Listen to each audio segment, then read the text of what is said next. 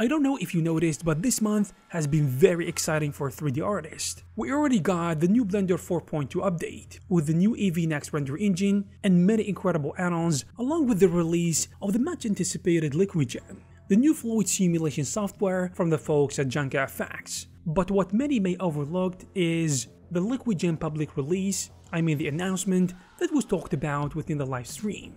And there was a section dedicated to the new Embergen update, with some new features that could at the very least raise some eyebrows. So without further ado, let's jump right in and see what we've got.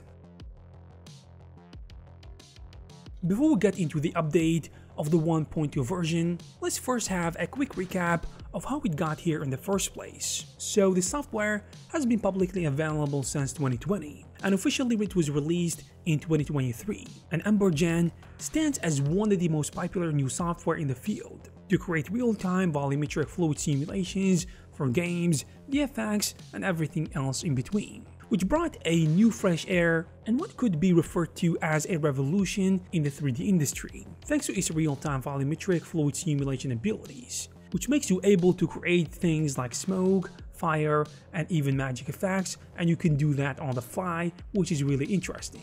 And you can do this without all those long baking hours, with a level of complexity and flexibility that can be found in offline tools. And it does all of this with a node-based system and within a non-destructive environment, meaning you can edit the simulations however you want and anytime you want. And the icing on the cake, the simulations can be easily exported on other DCC software or rendered in Embergen as a flipbook image sequence that can be used in engines such as Unreal Engine 5 or Unity. So during the live stream, Nick Sievert, the CEO and founder of JangaFX, downplayed this release by stating that what they added to the version isn't a lot, but still pretty cool additions that are always welcomed. In other words, it's not a complete overhaul or anything of that caliber, but simply new additions that came to support what already is here. The biggest change on this update is that now it supports movable simulation domains, allowing you to keyframe the motion of the simulation volume or parent it to a mesh within a scene. But let me now try to rephrase that. A simulation domain, in a way, is a virtual space or the invisible box where the simulation is happening.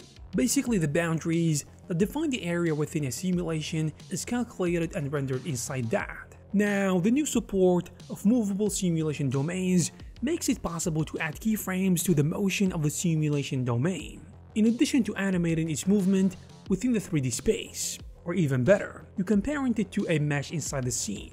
For example, in the live stream, there was a walking golem with a fire animation being parented to his hand and moving along with it, which wasn't possible on the software before. The other main feature is the mouse movement recording.